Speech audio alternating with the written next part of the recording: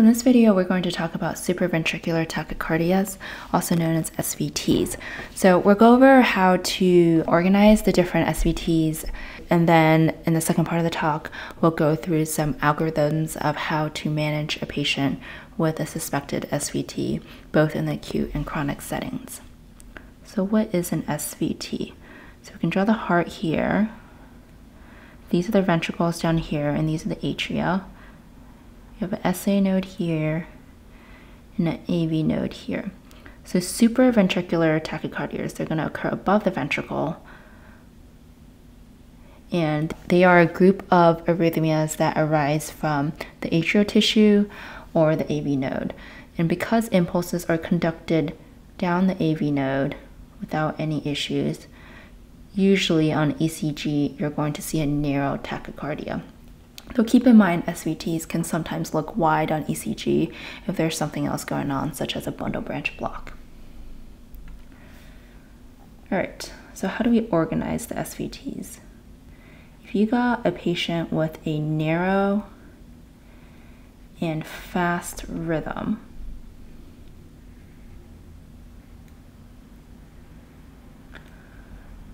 the first thing you want to decide is whether or not this rhythm is regular or irregular.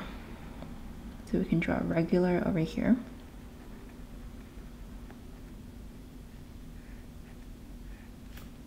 And then irregular here. So let's talk about irregular first. So irregular, narrow, and fast rhythms include AFib,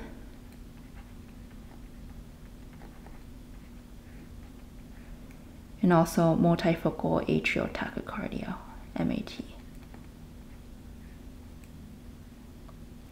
Going over on the regular side, so this is regular, narrow, and fast. We've got our just plain old sinus tach.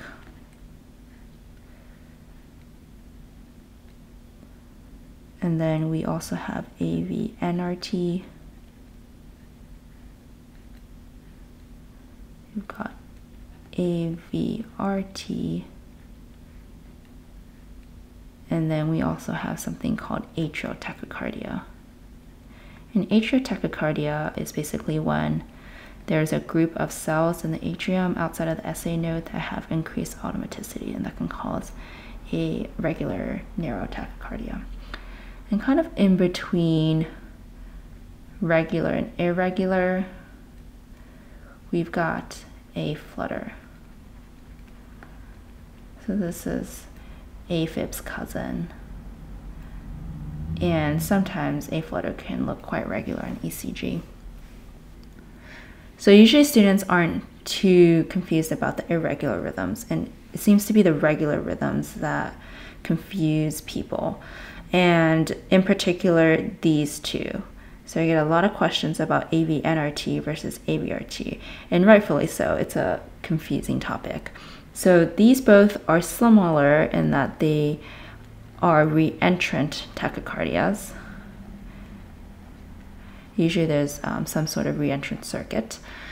But the difference lies in the fact that AV NRT, the reentry circuit, is going to be in the AV node. Whereas for AVRT, you have a re-entry circuit outside of the AV node. So the classic example would be WPW, where you've got your accessory bundle of Kent that's not going through the AV node. And another thing I wanted to note is that technically all of these rhythms are SVTs because they are supraventricular and they are tachycardias. However, oftentimes when people say SVTs, and you might hear this on the words, what they are referring to are the paroxysmal SVTs. And these would be these three, and these are the three most common paroxysmal SVTs. And about 60% of patients with paroxysmal SVTs are going to have an AV NRT. About 30% will have an AVRT, and then another 10% will have atrial tach.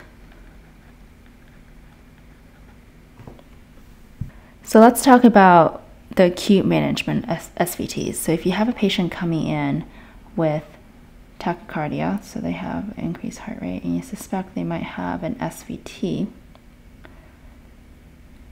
the first thing you want to ask is whether or not this patient is stable. Now, if the patient is hemodynamically unstable, the next step is going to be cardioversion. So you would shock these patients. If they are stable, then you can take a look at their ECG. And in particular, we want to know if the QRS complexes are wide versus narrow. So for wide complex tachycardias, you kind of do a different set of things, so we can talk about that another time. In this lecture, we're going to focus on the narrow tachyarrhythmias. So then if you decide you have a narrow tachycardia, the next step is whether it is regular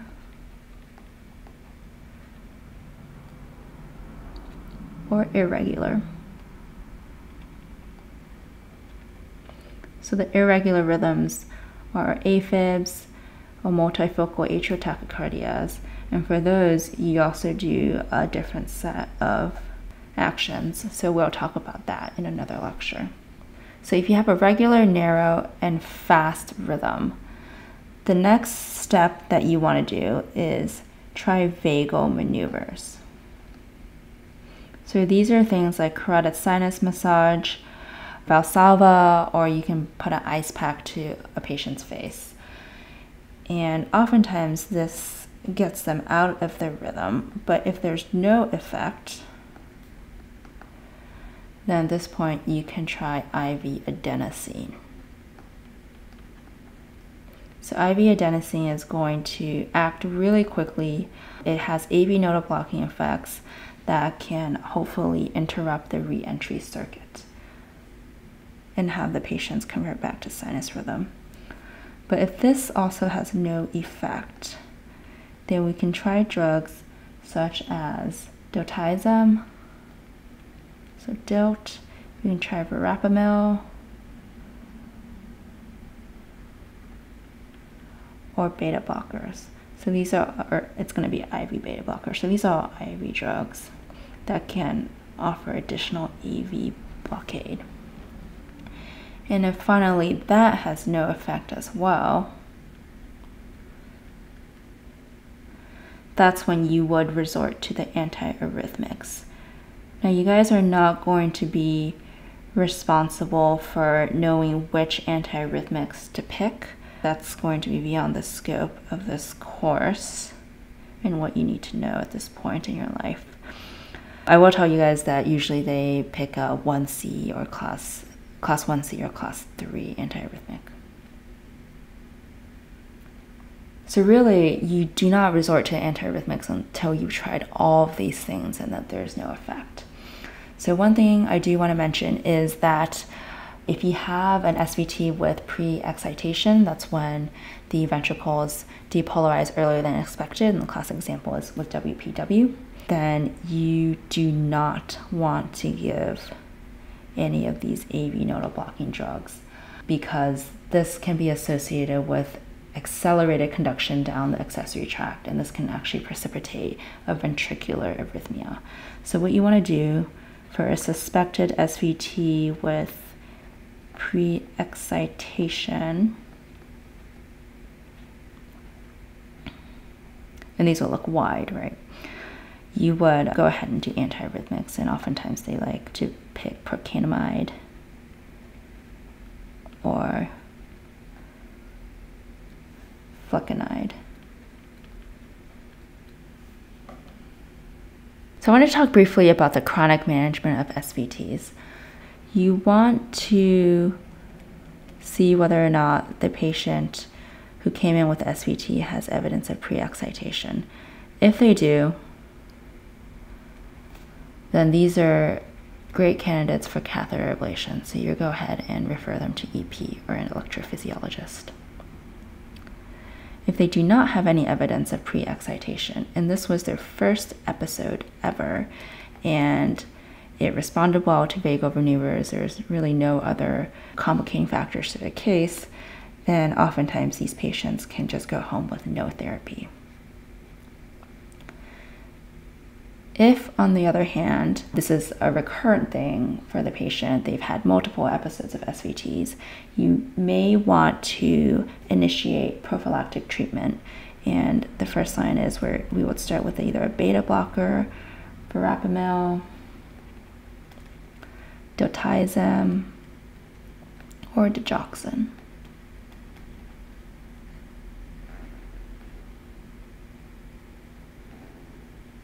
Now, if these patients are on one or a combination of these drugs and they come back, then at this time, we can also consider ablation. Though if for whatever reason they're not a good candidate for ablation or they don't give consent, then there are some things we can do to medically optimize them. And at this point, we could give a class 1C or class 3 antiarrhythmic as prophylaxis. So you can see it's pretty similar to the acute management in that antiarrhythmics are kind of your last resort once you've exhausted everything else. All right, and that's SVTs. Thanks for listening.